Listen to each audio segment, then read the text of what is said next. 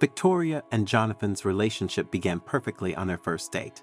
Jonathan instantly knew Victoria was the one and said, "I have waited for you for 1,000 years and here you are." Something about his words made Victoria feel safe. Little did she know he was a real devil, and she should have run away without looking back.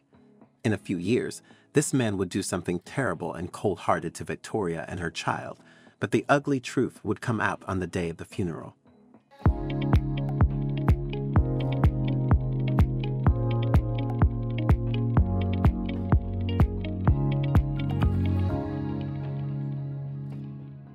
Victoria had nearly everything one could wish for: successful businesses, a garage full of cars, and a mansion. She had inherited her late parents' fortune, and her intelligence and dedication quickly propelled her to the top. After several years of hard work, she became one of the most influential and successful women in the city. Known for her philanthropy, Victoria won many awards for her acts of kindness and was always ready to help the sick and poor. At 27, she started the Victoria Richardson Foundation, which has given many homeless kids a better life. She also extended her kindness to animals, helping many shelters and animal rescue foundations provide better lives for animals. Definitely, such a wonderful woman deserves to be happy, right? Well, sadly, that wasn't the case. Victoria was as sad as a black stone under the blue sea. You see, Victoria was a victim of her past. While in her teens, she dated a guy named Thomas, and that relationship lasted 5 years. It was beautiful yet very dark and toxic. Thomas eventually lost his life in an accident while drinking and driving, and Victoria blamed herself for it. That day, she had scolded him about his drinking habits, and it escalated into an intense argument. He left the house in anger, got into his car, and zoomed off. "You're driving me crazy. I'm tired of the fights. I want peace. This is toxic. Just leave and don't come back," Victoria had screamed at him as he rushed out of the house that evening. Their relationship had become so toxic that she felt she couldn't go on anymore. Sadly, Thomas's death only made her realize how much she still loved him and that she still had some strength left in her to try. Ever since then, she had been looking for Thomas in every man she met. Unfortunately, after a week or two, she would fall out of love with them. Maybe it wasn't love to start with, but the feelings would just disappear. Over the years, Victoria started thinking that maybe she would never love anyone as much as she had loved Thomas. That was the case until she met Jonathan. A young man in his late 20s, Jonathan sent her a Facebook request one night. Seeing him in those crazy jeans and a black hoodie reminded Victoria of Thomas. The guy also had a little girl sitting beside him in his profile picture. She was about 5 years old, and judging from the way she looked like Thomas, Victoria knew the girl was his daughter. Scrolling through his Facebook posts, Victoria saw how much he cared for his daughter Anna, and she immediately felt drawn to the girl. For the next few days, Victoria found herself stuck on his profile. She wanted to know more about him and his daughter. Some days later, just when Victoria was about to text him, she got a message from him. "Hi, gorgeous." Wasting no seconds, Victoria responded, and they chatted for hours. Victoria even spoke to little Anna on the phone. It was beautiful. It felt like a dream come true. Over the next few days, they continued talking on the phone, and Victoria couldn't believe how hard she had fallen for a guy she met online who was younger than her. After texting for a few weeks, the duo finally met in person, and it was beyond perfect. Jonathan brought Anna along, and they all had a great time. When they were about to leave, Jonathan held Victoria's hands and told her that he really liked her and that maybe he could finally get over his dead girlfriend, Anna's mother, and move on with her. Within a few months, Jonathan moved in with Victoria, and everyone could tell that there was something different about her. She looked happy, and she was even more productive. Gradually, Victoria became convinced that she would never fall out of love with Jonathan and swore to do everything to keep their relationship. So when Jonathan started asking for money, she agreed right away and saw nothing wrong with it. She even gave him double whatever he asked for without questioning him about the money's use. Or maybe she was just scared to ask. It was only when Jonathan started to get angry whenever she helped the needy that Victoria began to suspect something wasn't right. "Why do you keep acting like Mother Teresa? We could use that money to start a business, invest in real estate," he would scream at her.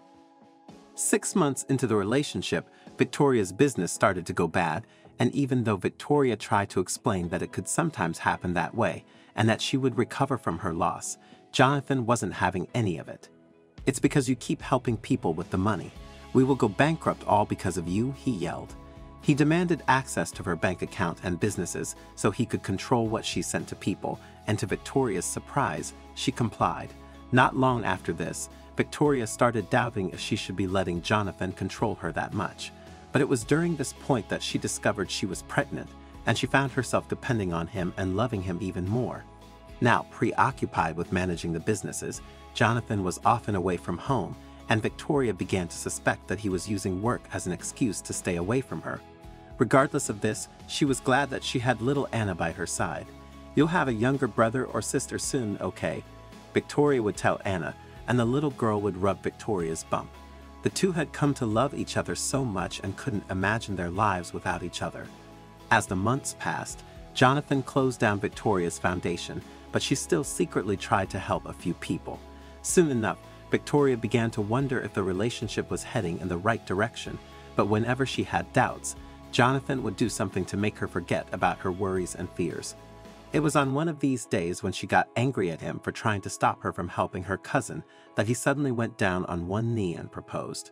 Victoria couldn't believe her eyes. She felt they still needed more time to study each other, but then again, she couldn't imagine her life without him. So why wait? Yes, she had doubts, but she also loved Jonathan so much. And then there was little Anna standing in front of her and screaming, "Say yes to Dad." So Victoria found herself saying yes quietly at first. Then she started screaming happily. The wedding was a far cry from what Victoria had always envisaged.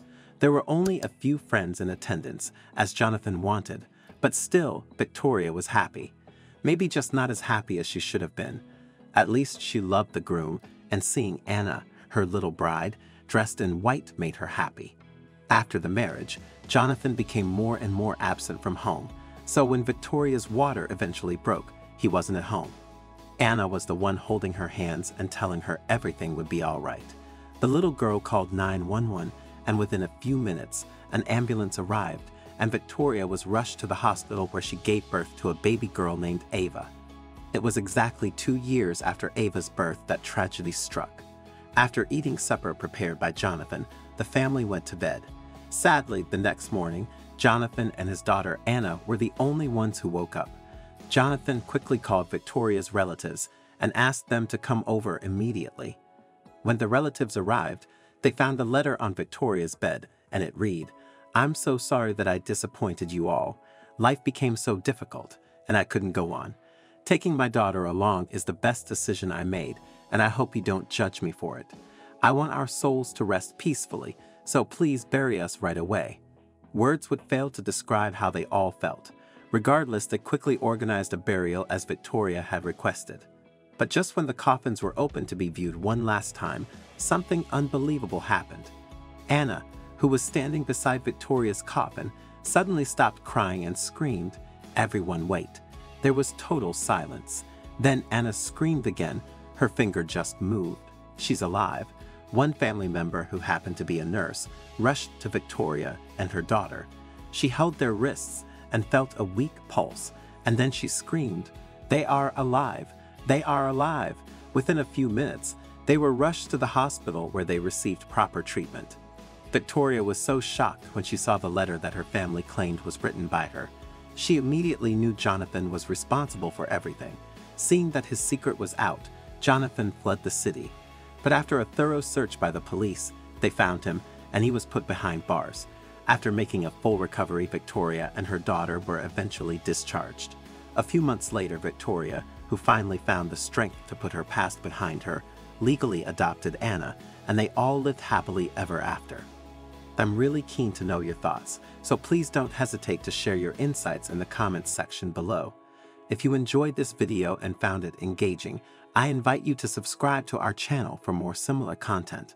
Feel free to share this video with your friends and family to spread the enjoyment. Take good care of yourselves, and I'm excited to connect with you in our future videos.